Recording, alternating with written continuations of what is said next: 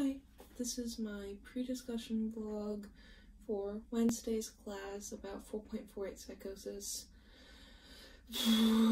Display. It's really good and cool, and I'm a lifelong theater kid, so I enjoy reading theater, but at the same time, it hits a lot of my own personal trigger buttons around mental health and treatment.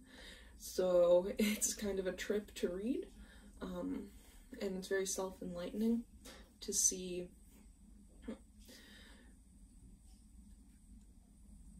the emotional expression on the page of the character, because it's a little relatable,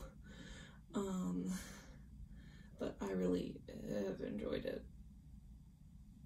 It's really tough to work through and to read and to discuss, and I kind of hate that part of it, but I do have a discussion question about it.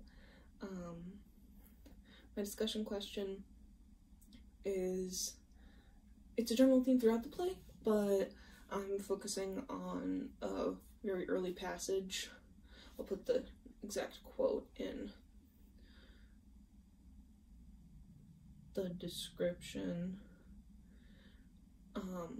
but my question would be about how the formatting affects the tone of this section, and how that formatting then impacts your interpretation of the character's state of mind and emotions at the moment.